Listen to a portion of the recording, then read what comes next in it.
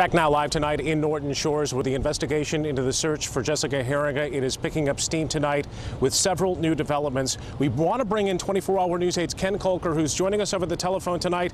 And Ken, for the viewers who are just joining us right now, let's back up and reset the table. You're out at PJ Hoffmaster State Park. You're about a mile southwest of where I'm at right now. Someone came up to you earlier today with an item. Take it from there.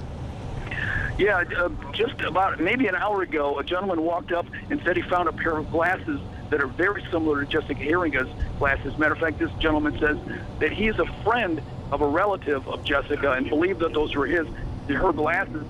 He said he found them about 7 last night and did not turn them over to anybody because he said the police department was closed and there's no park rangers here.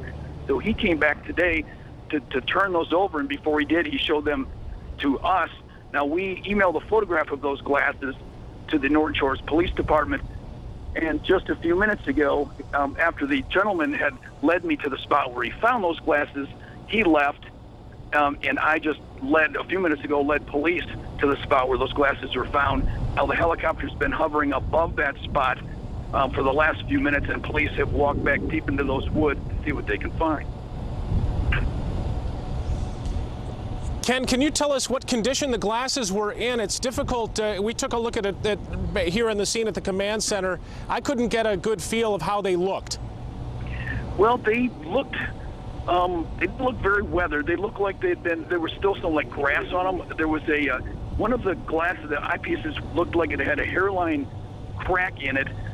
He showed me the spot. It was a spot about maybe 20 yards off the road that goes through Hoffmaster. There's a trail leading back there with an orange stake at the end of this trail, and he showed me the spot where they were found. It was maybe 20 yards off the road. And Ken, we do want to play some sound from the gentleman that found those glasses and turned them over to you today. Let's listen to that. And what you found these?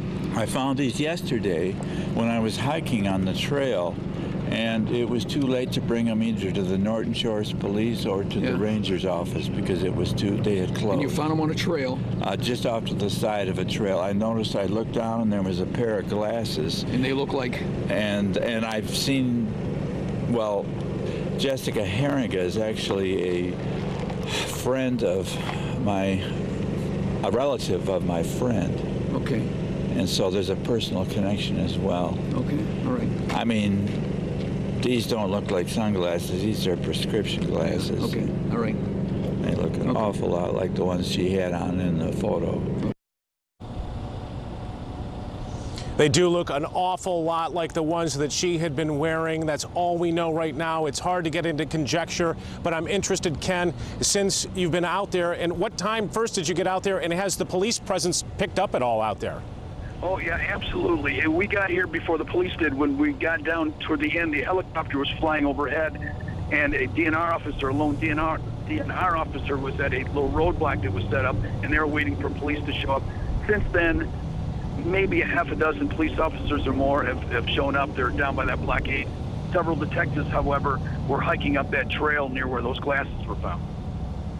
All right, 24-hour News 8's Ken Kolker, obviously on top of this situation, a great vantage point at PJ Hoffmaster State Park, where there is an active search underway right now after some clues were discovered there today. We'll continue to stay on top of this story with our team coverage throughout the next hour.